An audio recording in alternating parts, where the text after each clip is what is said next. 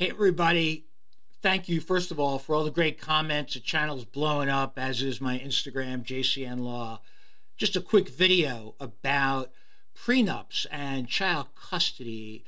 Get a lot of questions about whether or not child custody can be incorporated into a prenuptial agreement in case the parties split up.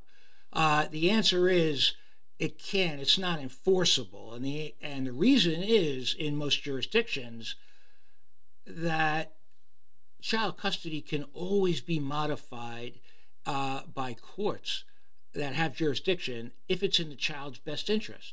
So if you think you're going to get married and you have a prenup that has a clause that says custody will be 50-50, week on, week off, it's not going to be upheld. It's not going to be upheld because, let's say one party moves 2 hours away or another state away. Then what are you going to do? You can't have 50-50 custody, certainly not during the school year. But child custody is always subject to modification based on the child's best interest. Situations change and kids' needs change. So don't get hamstrung by putting a clause that's not going to be enforceable into a prenup. Check with local legal counsel. They'll give you guidance. They'll know how to write everything properly so it's upheld.